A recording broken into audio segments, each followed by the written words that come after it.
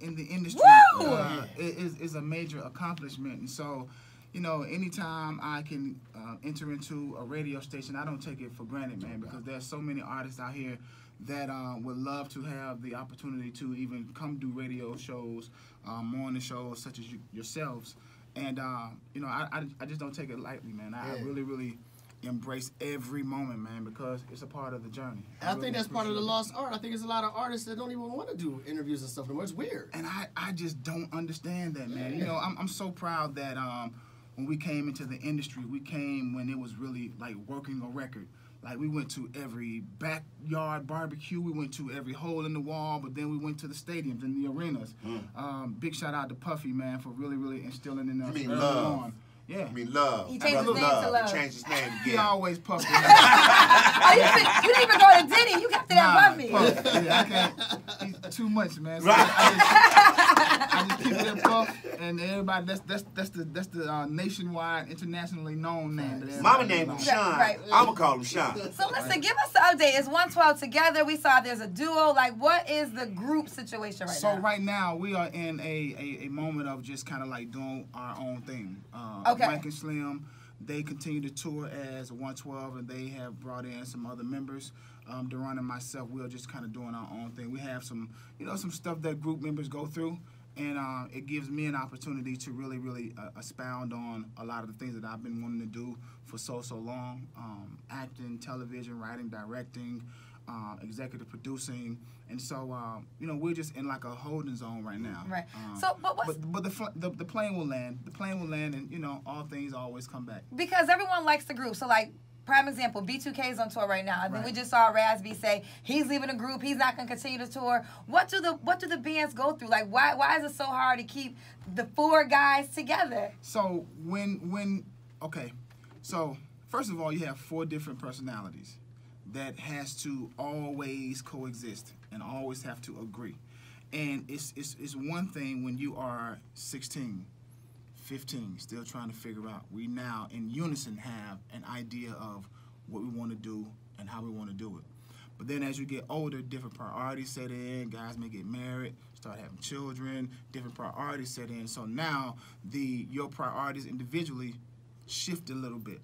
And it's just a growing things of all groups. If you go through the history of the entertainment industry, every group, male, female, it does not matter.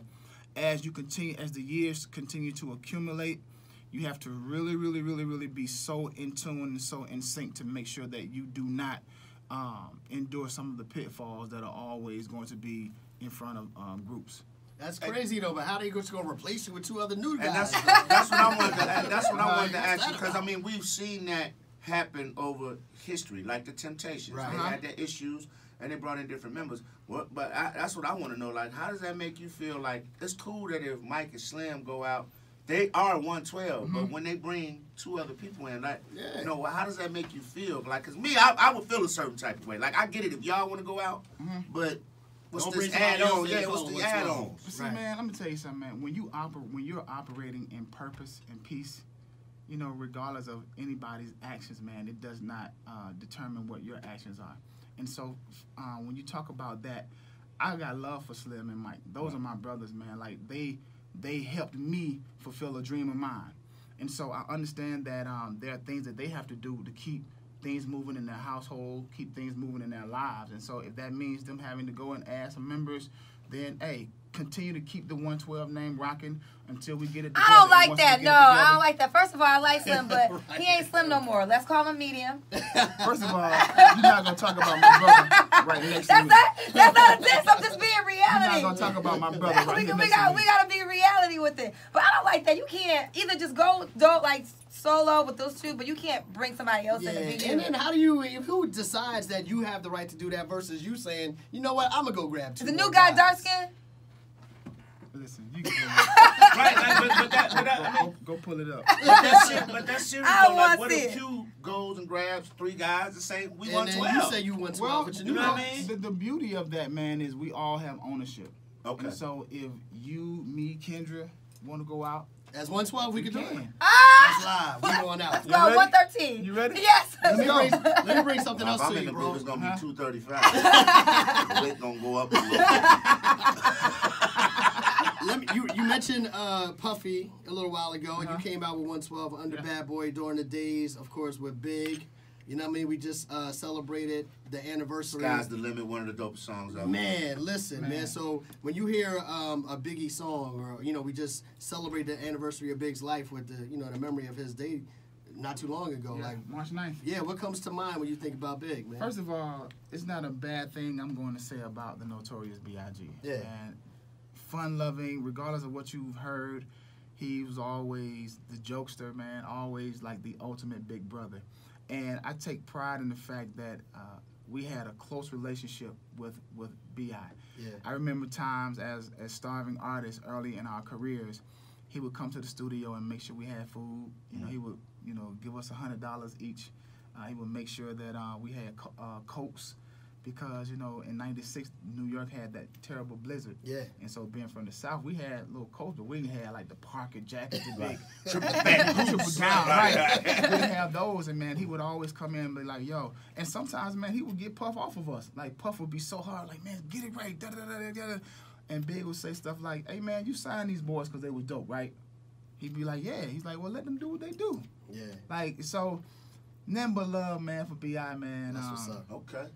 Nothing but love for B.I., man. And then the whole Bad Boy thing, I'm also proud that when you tell the story of hip-hop and R&B, it makes me feel so great that me and my group will always be connected to the story of R&B and hip-hop because of the dominance that Bad Boy had from 94 to 2004. So those 10 years, Bad Boy pretty much ran the industry. And 112 was right there smack in the middle, man. So when they tell the story at all these museums and stuff, 112 is always, we're connected to history, man, and that's dope for legacy. Absolutely. You're doing a lot of talking. Can we get a little singing? Can you sing my song? Ain't nobody gonna do Tell me who's gonna look at you and love you for the person you are. Tell me who's gonna understand that sometimes you can take things too far. Tell me who's gonna be there when times are good and when they are bad. Tell me who's gonna love you, girl, the way I loved If you. you're sexy and you know it, your head.